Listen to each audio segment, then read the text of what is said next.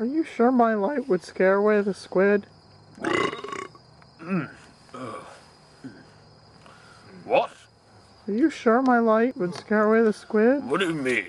My bright, this one. Oh, I can't see, Bobby. Turn it off. Now, why would you...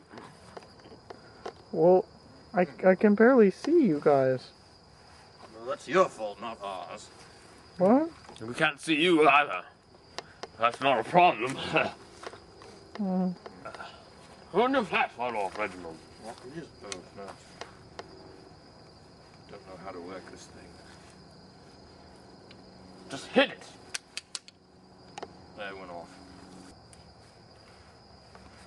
So, yes, we're still waiting for the squid. Yep.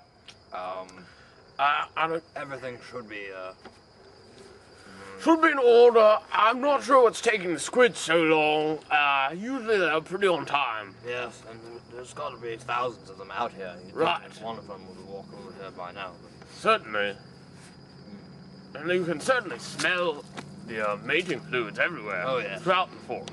yes, well, as I was saying before, I really enjoy the scent of it, personally. Right, of course. Well, I'm gonna go check the trap, I suppose. Right. Just to make sure that everything is perfect. Yes. So, It's a good idea. I'm going into the squid zone. Yes, right. Turn your light off, Reginald. Well, right. It's all right.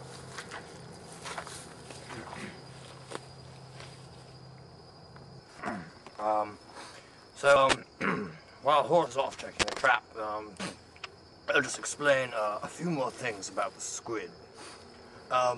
First of all, they're very dangerous. They're silent killers. They kind of creep up, and you don't really hear them until it's far too late.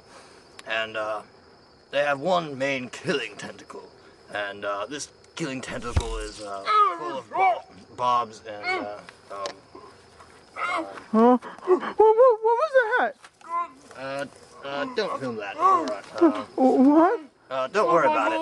I didn't Anyway. see what happened.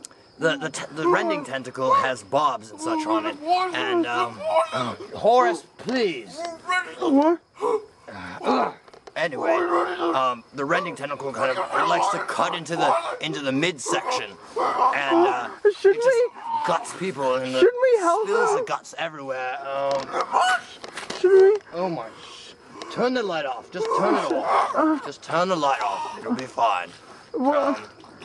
It'll be fine. Anyway, so,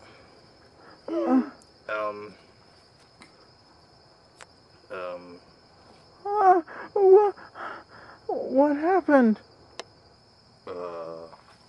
Horace? Oh God, do you think? I think we better check on him. See if he's around here somewhere. Oh my God!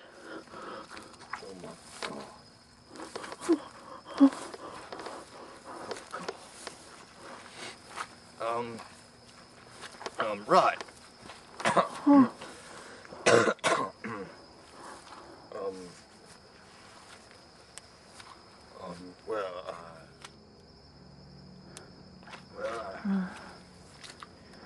don't know quite what to say about this moment.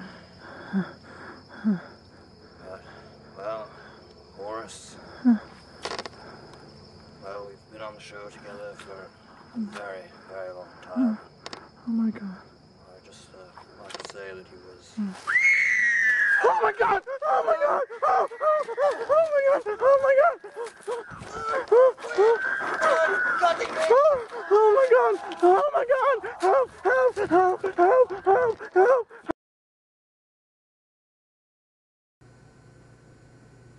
And that's the last anyone ever heard or saw of Horace and Reginald.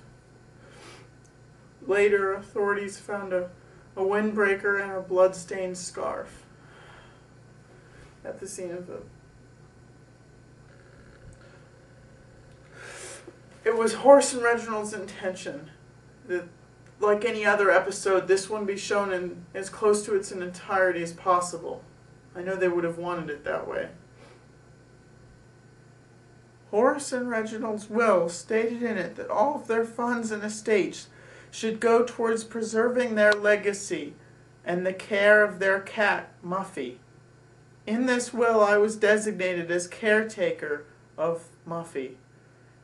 And thus, to preserve their legacy and Muffy's, I'm embarking on a new feature film entitled Muffy vs. the Dogs that will debut next fall.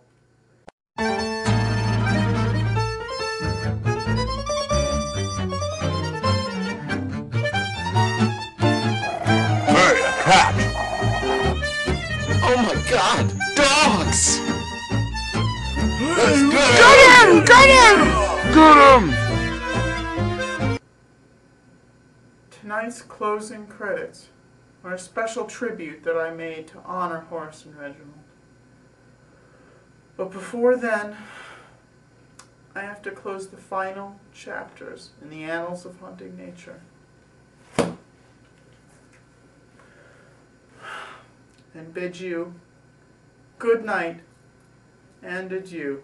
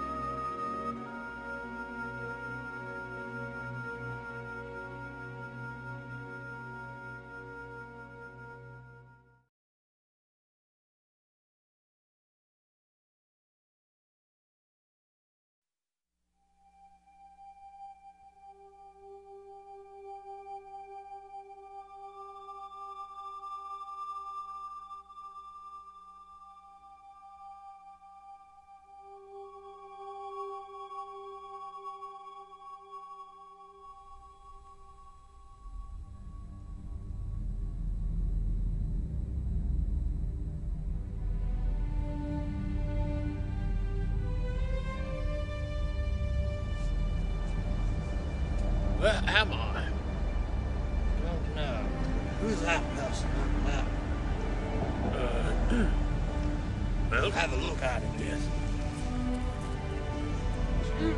Hello. Here we are.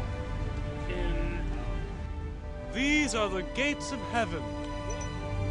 What are your names? My name is Reginald Oppenheimer. My name is Horace Jenkins, and this is Hunting Nature.